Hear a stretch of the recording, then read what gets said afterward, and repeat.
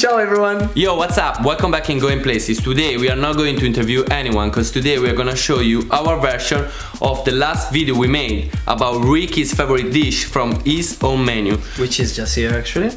So, for some of you that are unfamiliar with about this recipe, because we are talking about fresh Italian cheese burrata. Wait, give me a sec. Is it fine to? Is it easy? So let's say it's not really easy to find this cheese in London, so that's the reason why we're gonna put the link below, so to make you easier find this cheese. So let's start with this recipe. We got Federico here with us that is gonna show to us how to do this recipe. Are you ready for cook, aren't you? You said you were going to cook now? I thought that was the guy who was talking. Alright. So guys, I'm gonna talk now, please. Just let me go. We're gonna start from the basil. I actually love basil. What? The smell is so good. The reason why we're gonna start with this one is because the main time we're prepping all the rest of the ingredients, the oil, olive oil, will absorb the flavor of the basil and the flavor of the garlic. That's the reason why we call this one basil oil, actually. You're right. So what I'm gonna start with is with the basil. While I'm cutting the basil, man, do you know what you can do? You start helping me with the onions. Yeah, let's do that. So I can do that. For me, you can caramelize. How do you want me to cut the onion then? Just slice, actually. Alright. Nothing difficult. So I'm gonna cut the basil, actually my way. This is the way I love. I'm just gonna do really thin slice. So it does, you're gonna get a dark color. You're gonna stay this nice green. As you can see, really thin. The same way he's doing it actually. This is called julienne. You can say cut in a thin way, but I just want to look cooler, so I just said julienne. Once you cut the onion julienne, we're gonna start to warm up the pan with a touch of oil inside. That is enough. And we're gonna start to caramelize the onion. So we're gonna start to warm up the oil. As soon as the oil is gonna get hot, we're gonna add the onion inside, a touch of water. Make sure you're not gonna make explode the kitchen. So, and we're gonna add a bit of vinegar and some of sugar just to help them to caramelize easily. Okay, so as soon as the pan is warm, we add the onions, right? Say shit. So one day, one chef told me, if you wanna know when the oil is hot, you just need to touch the oil. If you burn yourself, means the oil is hot. That's it. Simple. All right. So, this is all. Can you carry on?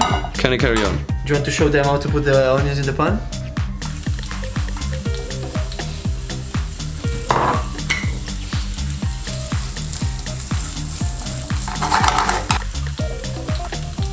I'm just gonna add some oil on it actually now. As you can see how beautiful it is.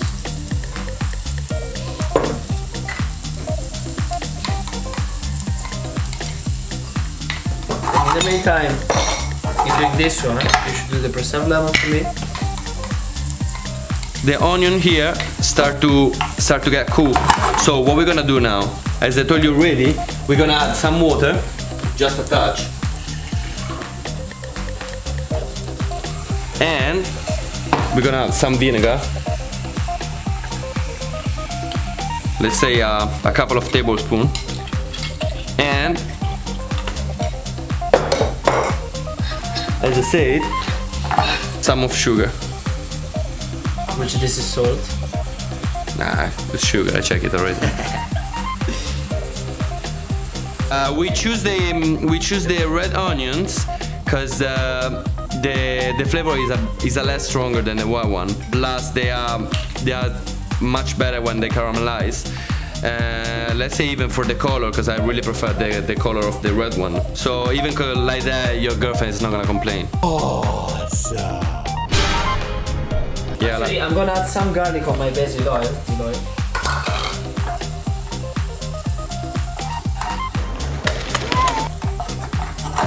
Do you know what? In the meantime this is cooking, you don't have to keep stirring it, to keep looking at it.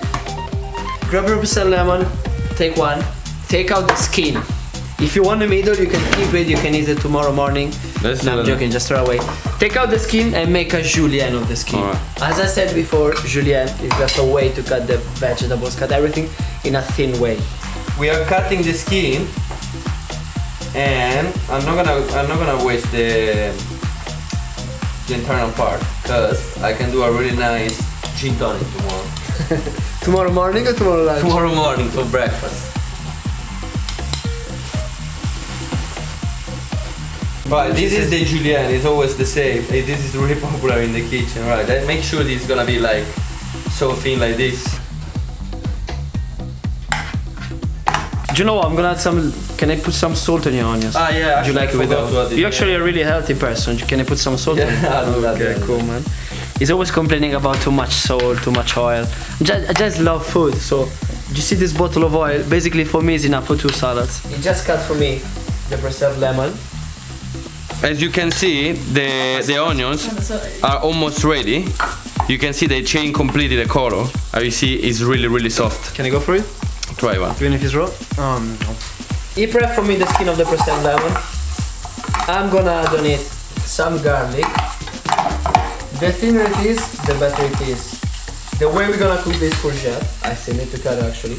We're gonna make an infusion of oil with the skin of the preserved lemon and the garlic. So the garlic are really thin.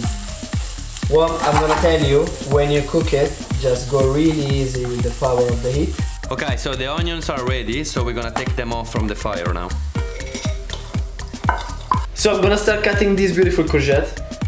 And in the meantime I'm doing it, my friend Mirko is gonna cut just enough the olives. He likes the easy job. The way I'm gonna cut this courgette is in angle. There's not actually a way, there's not actually a reason, just because I like it. So what I'm gonna do is just cut that thin slice. Nothing like the garlic, it'll be half centimeter, no more than that, no less than that. Now, ready to cook. What am I gonna do, as I told you before, really low heat. Because otherwise it's going to burn. Do you know what, in the meantime I'm cutting this courgette, my beautiful friend Mirko is going to cut the olives for me, just enough. In the meantime he's doing it, I'm gonna start with infusing this oil. And as I said before, really low heat. I'm gonna infuse this garlic and lemon zest. As soon the garlic and the lemon start taking colors, I'm gonna add the courgette.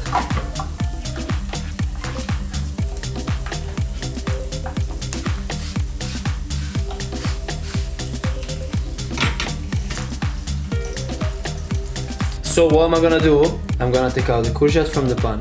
I'm gonna let the rest a bit on the board. Right, they're tired already. Just because there's so much oil on it. And as soon as I have the courgette, we're gonna start to plate the dish. So I'm gonna use the courgette as a base of my burrata. Just gonna put it in an easy way. Let's say to make it look like a flower. Then what I'm gonna do is these onions I'm gonna put on the base. Just like this. That's it. Beautiful burrata. Let's make it nice. Let's put 2 lemons in here. Okay. Then what we're gonna do is the black olives after. Just maybe a few in the top. A few around. Some of this beautiful basil oil.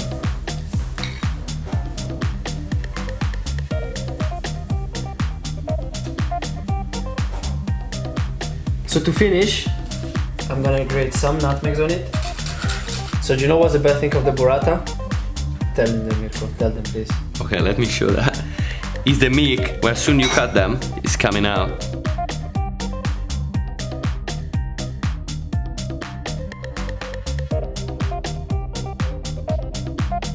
Should be everything for today, no? Should be everything for today. So don't forget to follow us on our page, Facebook, Instagram and YouTube for other recipe. Write below what you think about us, about our recipe and our job. So that's all for today. See you next time. Going Places team is here.